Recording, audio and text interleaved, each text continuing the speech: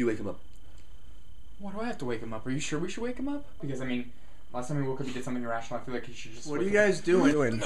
Oh! Say something monotone. What? What's your favorite color? Brown. Oh, he's back. Thank goodness. Oh. How you feeling, man? Oh, I got a headache. Oh, yeah, that's the hangover. What? Nothing. You've been asleep for 36 hours, man. We were supposed to leave. Why didn't you wake me up? You were a little hard to catch, but, I mean, the police did catch you for a little bit, but you bit one of them, so they let you go. Plus, I don't think they like the chase over naked people. Oh, we did get pants on you, though. Yeah, we were able to do that. But we should really get going.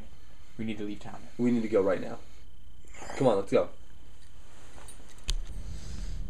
Shut up your glasses. Oh. We did the best we could. Sorry about that, man. What is this? What does it say? Dear friend, your spirit has grown to the size of a man bigger than you. You are ready. Free your mind. Align yourself. Pay rent. Peter. P.S. Pancakes in the kitchen for your journey. You got a tattoo! Awesome! You never told us you were going to get a tattoo. Don't.